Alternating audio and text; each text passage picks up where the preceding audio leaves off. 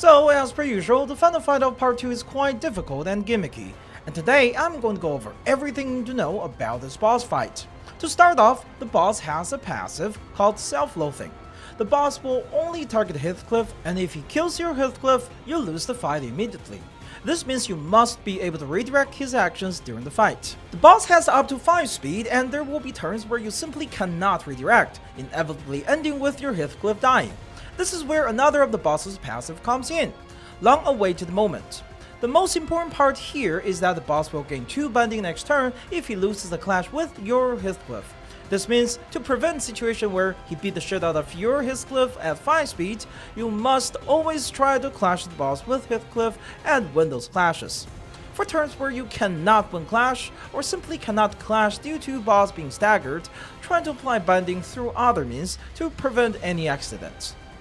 The next mechanic you need to know here is Explosive Affinity.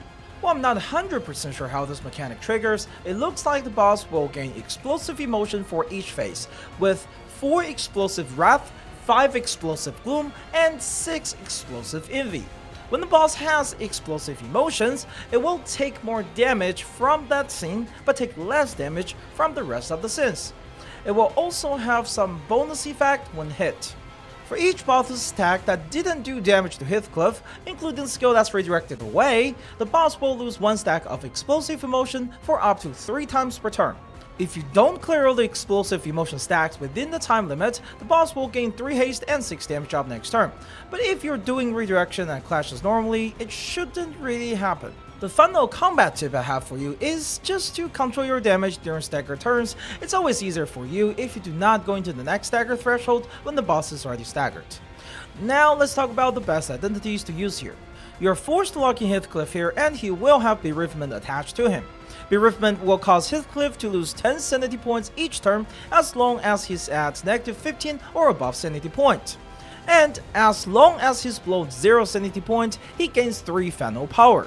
This is honestly perfect for Hobo, Sun Shower Heathcliff, as he thrives at low sanity.